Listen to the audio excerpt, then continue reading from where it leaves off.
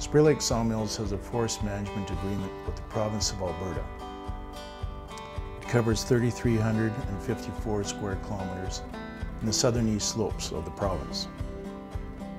It runs along the long narrow band along the province's east slopes from Sundre in the north down to the southern end of Kananaskis country in the south. It's nestled between prairie ranch land on the east side and the provincial federal park system to the west. It's within an hour's drive of the city of Calgary, 1.2 million people, which all have an interest in this challenging land base.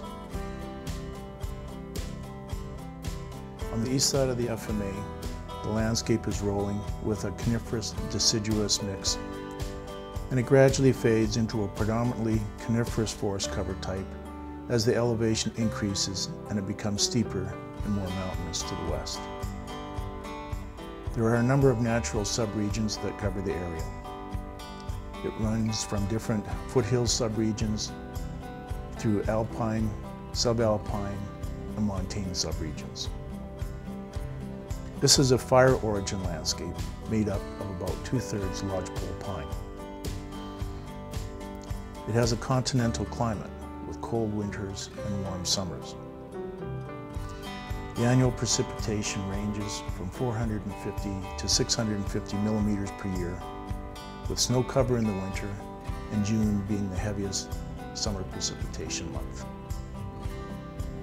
The Forest Management Agreement is a working forest.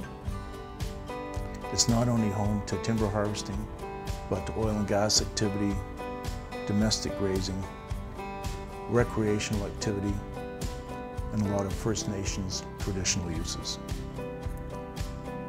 The area has other values of importance, such as water for all the municipalities downstream for domestic uses. It's important for wildlife habitat values, particularly for some of the listed species which occur on the landscape, such as grizzly bear.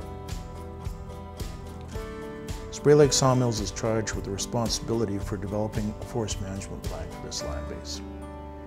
It's a challenging land base and it's a beautiful land base, and it has a lot of different interests and activities and user groups to accommodate.